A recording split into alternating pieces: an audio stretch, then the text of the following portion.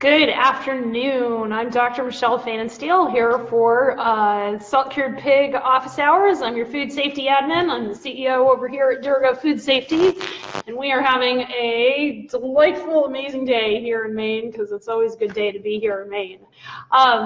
We are doing process flow diagramming, and as I said, if this is the only one that you tune in for this one. Even if you're just watching the video, we have the comments, of course. We always have the comments. And we're going to do process flow diagramming for the bacon that we did the what do you make a couple weeks ago, I guess now.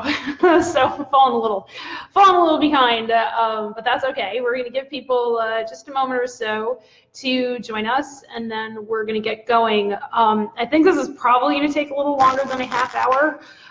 So I scheduled it out for an hour, but it will definitely take less than an hour because I have somebody coming to the office at 1. So I'm aiming to end at about 12:50 Eastern time for those of you who are interested. So I can see people starting to join us. Ping me if you can't hear me so that I know that I got to do something about it.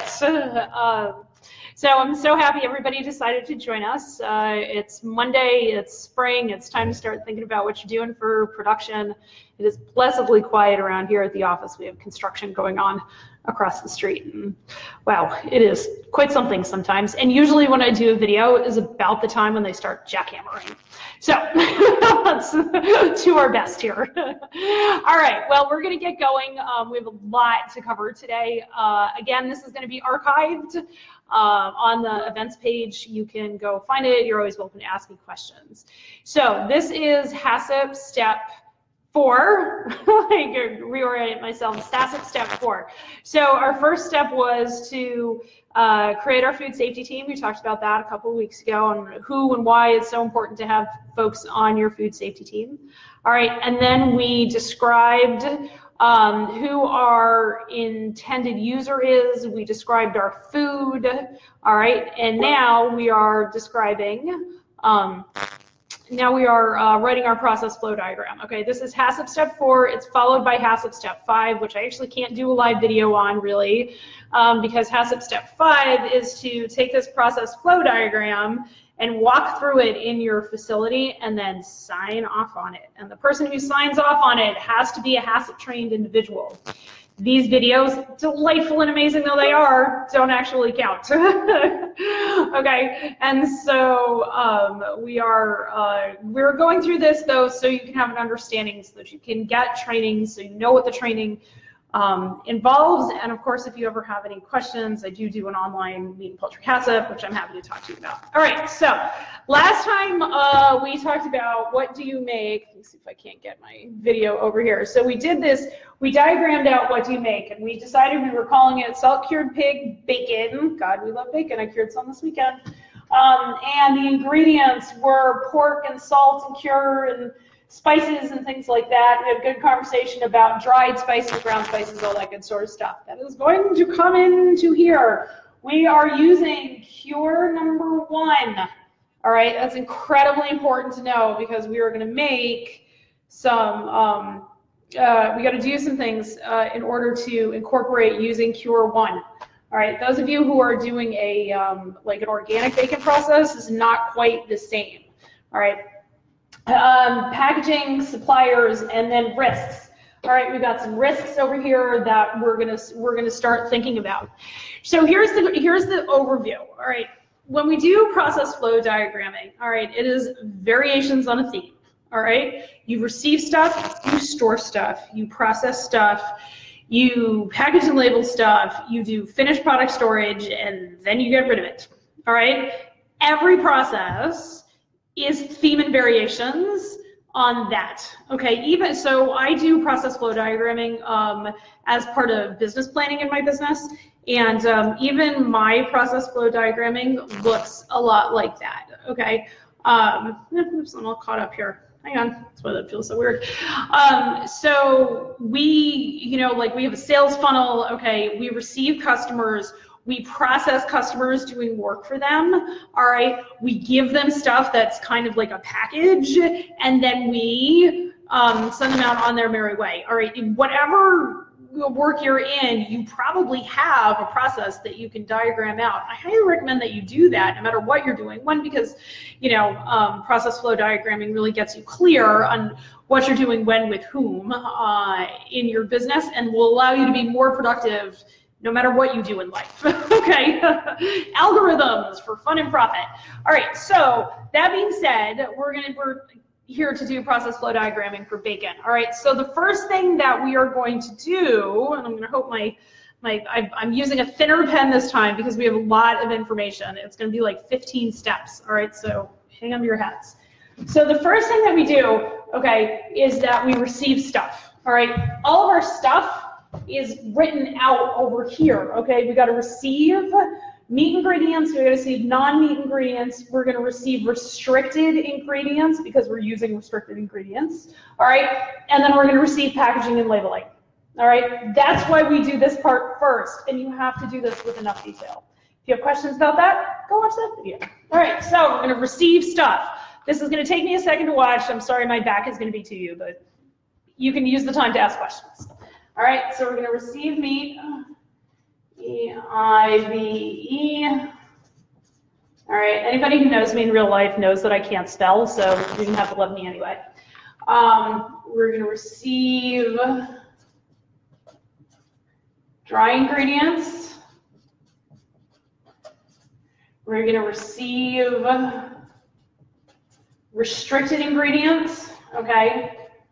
I do this separately because it does end up being a critical control point, and it's easier for me to keep track of that way. All right, and then we're going to receive packaging and labeling.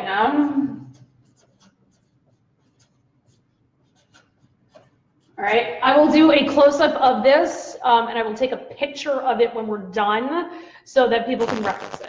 All right, so we've received stuff. All right, then we're going to store stuff. All right.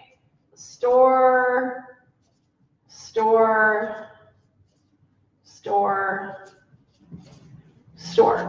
Okay. So we have received meat and we've stored meat. So we're receiving pork from Dunthorpe Farms. Thanks, Greg. I'm sure it's amazing beef or amazing pork. All right. And we are probably getting pork bellies or we're getting whole carcasses. Whatever we're doing, we have to trim that up to actually get bellies, all right, unless you're receiving bellies. If you're receiving bellies, we should have labeled pork bellies over here, all right, but I'm saying from Greg, because we do whole carcass utilization, we're going to receive pork carcasses, all right. So the first thing that we're going to do with our pork carcass, all right, is we're going to bring it out of the refrigerator and we're going to cut it down so that we have a belly to cure, all right, so that's the first thing we're going to do. All right, so I'm going to write that as fabricate carcass. All right, now because we do whole carcass utilization, that carcass is going to go to another HACCP plan, like making fresh sausage, so a raw ground HACCP plan. It's going to go to whatever, and so we're going to draw an arrow. We're going to draw an arrow from here, all right, and this is going to go to other HACCP plans, all right, to raw ground, all right, because when you fabricate a carcass, even if you're mostly making whole cuts, you are going to fabricate trim. That's where trim comes from, all right, and we put trim in our sausage, right? Okay, so let's see here. So we're going to fabricate our carcass, all right, and we're going to get our belly, and then we're going to weigh the meat. All right, this weigh step becomes very, very important the way I do food safety planning, okay? Let me see if I can't get that even closer. I wish there was a way to zoom on my camera, but I'm potentially not that smart. That's a little better. Okay, sorry, it's a lot of steps. But I promise I will give you a nice zoomed in picture. Okay, so we're going to fabricate the carcass and we're going to weigh the meat. All right, so then our meat is prepped. All right, for those of you who are restaurant and chef type folks and who have come up through the restaurant world, think of this as your mise en place. all right? You can actually take that whole concept. I tried to do this earlier in my business, like several years ago, and I didn't really get anywhere with it, but all of this prep work, all right, is creating a mise en place so that you can create the product that you want to create. All right, so we're going to receive dry ingredients, store dry ingredients, all right, and then from those dry ingredients, we're going to usually, you know, if we're looking at our pepper and our salts and all that good sort of stuff, we're going to weigh our dry ingredients.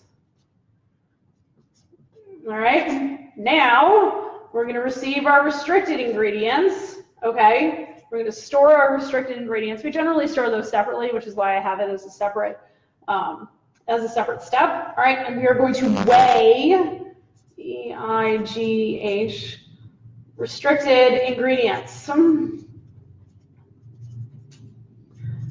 right, weighing your meat, weighing your dry ingredients, and weighing your restricted ingredients is a manufacturing process. And don't tell me you don't do things by weights in kitchens, because I know that you do.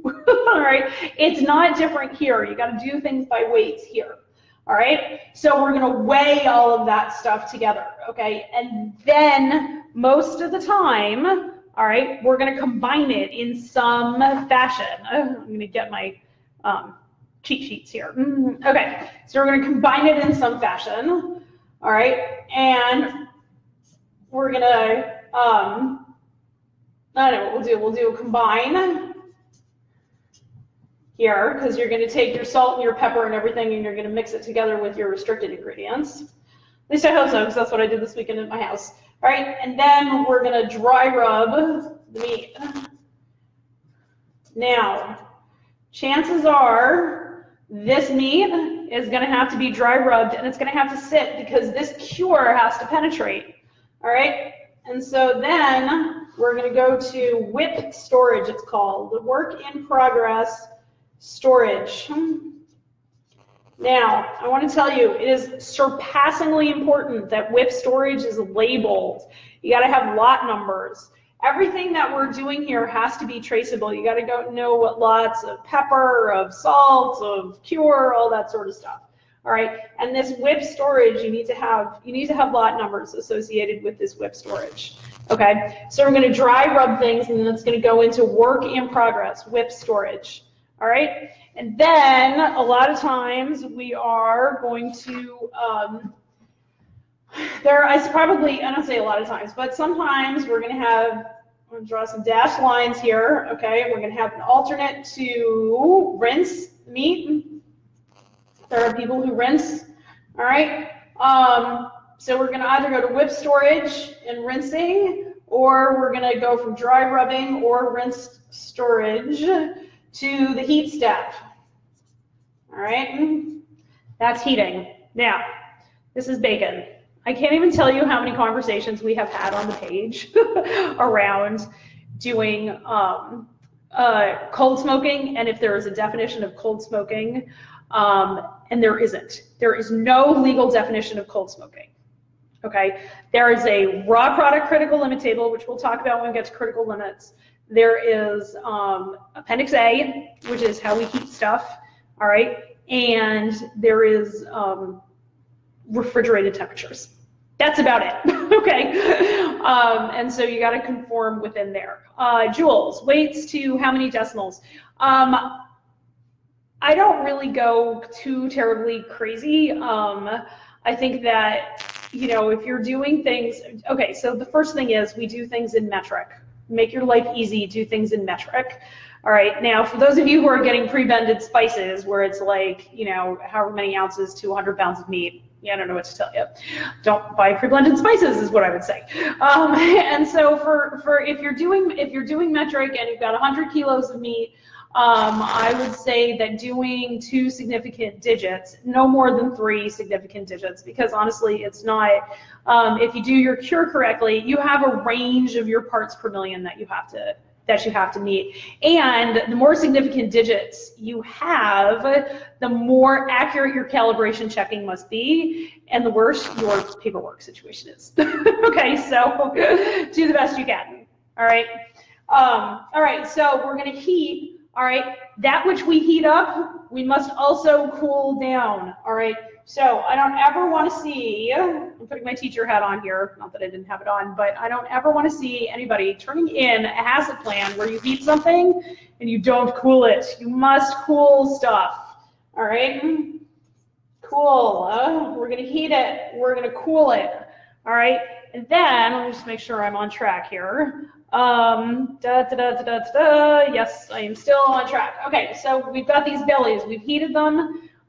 We've cooled them. We've rolled them into the smoker. Okay, we've smoked them. The smoke's either done a shower on them or we've moved them out into a chilled space so that they'll cool. We cool according to Appendix B. I promise I will go over that again. All right, I'm going to pull them out and they're cooling. All right, once they are cooled, we got to get them ready for packaging. Okay, so depending on how you sell them, all right, and we determined what we were selling back there, and I think we're selling, we were not doing, look at all my, I think we did not determine that we're selling whole bellies, so we're going to sell sliced bellies, all right. So we are going to, most bacon, if you get it down to below 40 and like above 35, it's still really, really hard to slice. Okay, and so most bacon, we have a optional freeze step. Okay, to just harden that fat up so it doesn't smear all over everything in your slicer. All right, and so we're going to trim and slice it. All right, so from cooling we can go to trim and slicing depending on how you do things, it's fine. All right, and then from trimming and slicing it goes into package and label. And then from packaging and label we go to distribution. No, we go to finished product storage. Oh, my bad. Finished product storage. Now, this almost inevitably will bring up the question on storage. So we have storage here, we have storage here, and we have storage here. All right. Next time we get together next week, okay, we're going to be talking about a hazard analysis and whether or not hazards are reasonably likely to occur. However, I want to tell you, raw product storage, work in process storage, and finished product storage are all three separate steps in your HACCP, okay? Because the material is in really different forms at that point, okay? And I think you will write a better HACCP if you separate out the different kinds of storage, okay? So, we packed it and labeled it, we did finished product storage, and then we did distribution, all right? So we're going to draw a arrow here to packaging and labeling. We are going to add in rework / reprocessing and refuse, okay? So when we fabricate, we're going to get it. When we trim and slice, we're going to get it, okay? We can rework and reprocess. Probably have rework and reprocess. And rework and reprocess will probably go back and forth through WIP storage. Rework is product that comes back to you from the outside. Reprocessing is stuff that you leave over from the next day that never left your facility. All right, if we use trim in the trim slicing step, I assume we flow to another HACCP. Yeah, so there are a lot of people then that will take that, Jules. That's a great point, especially if you want to sell me hamburger, or Hamburg as we say here in Maine. If we do this and we go to raw ground, okay, you can incorporate your trimmed up belly bits into your raw ground HACCP plan and you can make bacon burgers under USDA inspection. A lot of people do that for, what are they called?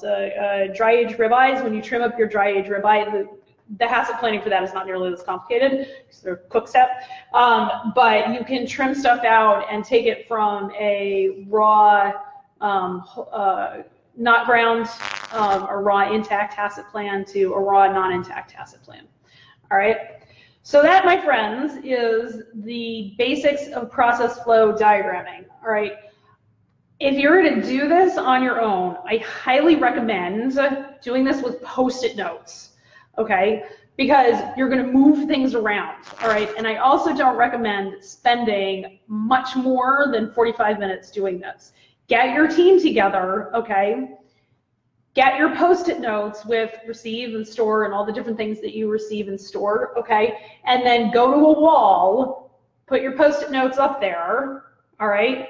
Do your first round, make sure you've answered all the questions you think that you need to answer, and then go back to your regular day. Because what will happen is that your brain will be thinking about what is it that we do, what is our process, okay? The more accurate you can get this, all right? The more accurate, I mean, you saw we came back and we worked on this, because the truth is, folks, the process of writing is rewriting, and it doesn't matter if you're writing a paper on Faulkner or you're writing a HACCP plan or you're doing a budget.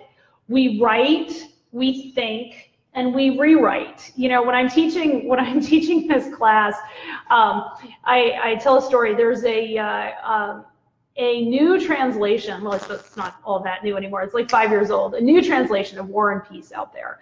And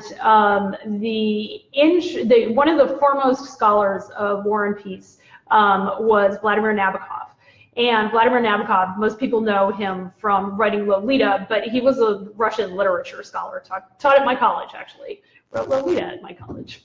And he had great sympathy for Tolstoy, because what Tolstoy was trying to do was take the instant in time of the court in Russia and the beauty and the intrigue and the dresses and the politics and put it down on paper.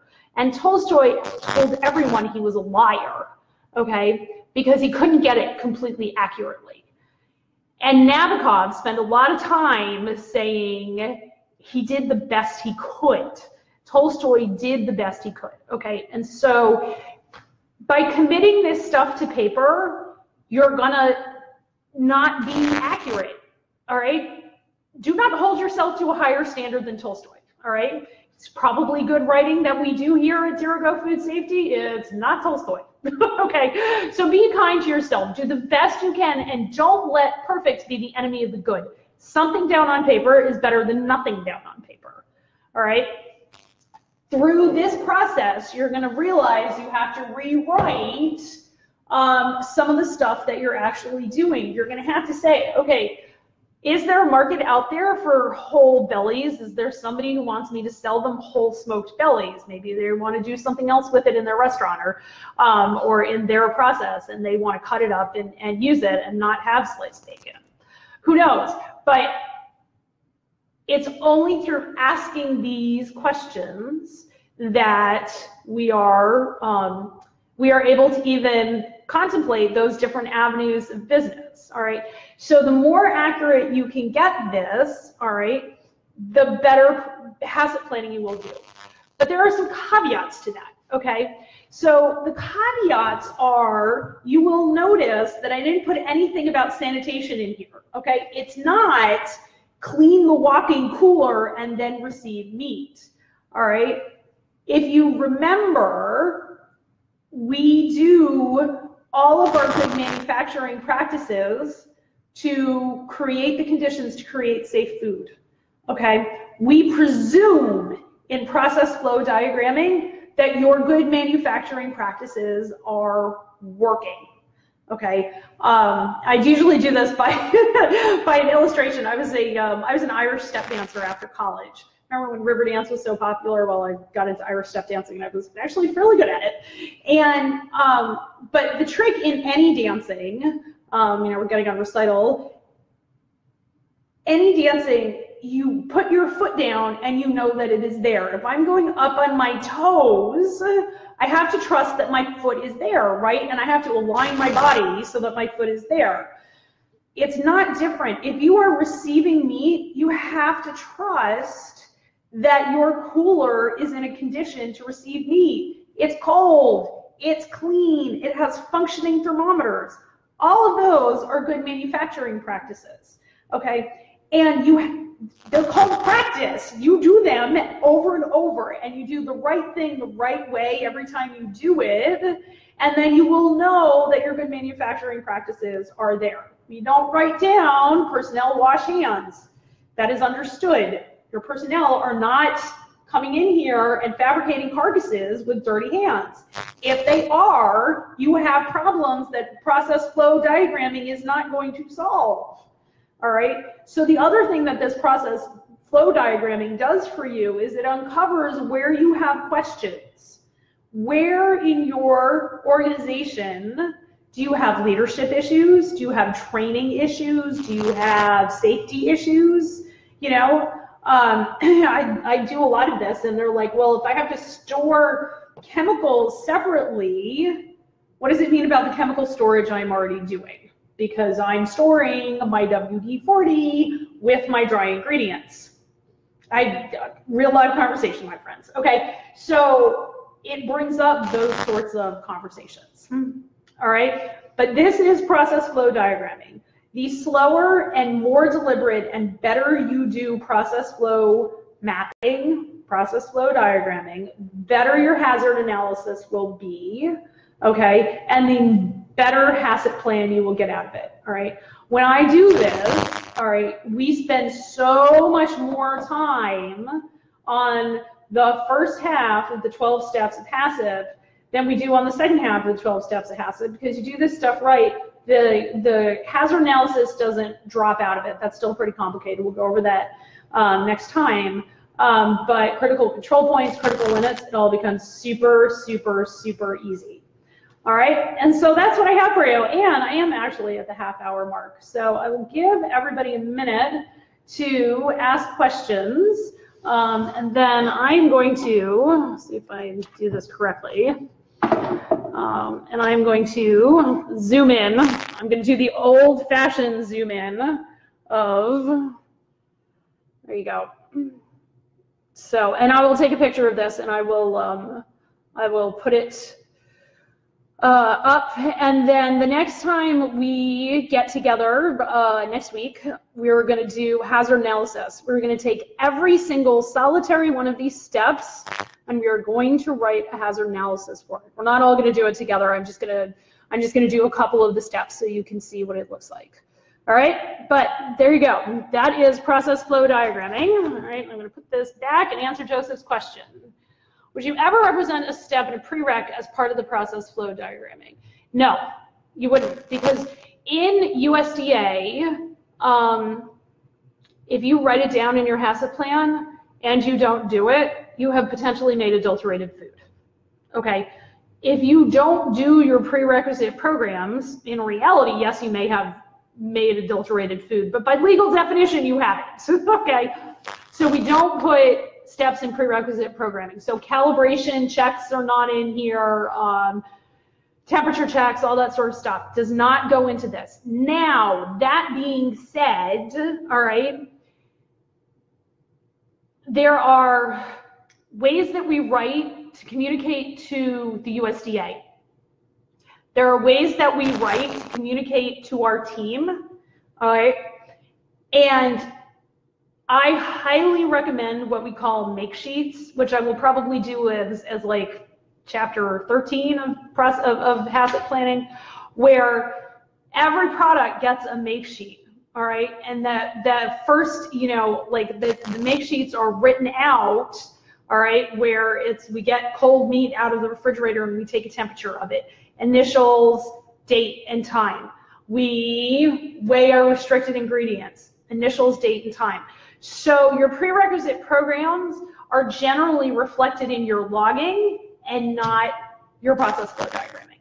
Okay, hope that answered your question, Joseph. Do you recommend a mind mapping tool for use in outlining? I do mind mapping the way I was taught in high school. I do it on I do it old school on a whiteboard, even though I was taught on a chalkboard in high school. And so for drawing this sort of stuff out, we do ours in the Google Presenter or Google Slides or whatever it's called. You can also do it in PowerPoint. And I tell you what, the reason I say do it on Post-it notes first is because once you get all the steps, really the biggest issue is formatting and the number of times, like the swearing that goes along here in trying to get arrows to go where they are supposed to be and to fit everything on one page. It's delightful. So we do the best we can, but I have found presentation, PowerPoint, that sort of thing to be the most helpful for actually getting the format down to what you want. So we write our process flow diagrams actually separate from the rest of the document that creates the HACCP plan because it just makes the formatting easier. I cannot, for love or money, format in Word, and I cannot really format it in Excel. And so those are my recommendations for software when we do this kind of stuff. So, all right, any other questions, my friends? Anything that you have come up with on the page this week, you are more than welcome to type in there in the comments. I'll give everybody a moment or two, and then we will get back on our day, and I'll get ready for my client coming to the office. So doing something completely different for bacon. All right. Well, if there's nothing else, you guys have been a delightful audience. Thank you so much for your participation. As always, this is going to be archived on the page. I'm going to tidy this up a little bit, I guess, and I will post a picture. And then the next time we get together, we're going to do hazard analysis. And I'm not 100% sure how I'm going to go about doing that because we have, I mean, that's probably a 18, 19, 20 step process. But we'll figure it out. If you have anything that you desperately like to see a hazard analysis done on, hint, hint, somebody needs to ask me about cooking, cooling, and weighing restricted ingredients. But we'll cover that next time. So thanks, you guys have been great. I love you all. Salutations from scenic Yarmouth, Maine, and we will talk to you next time. Thanks. Have a great day.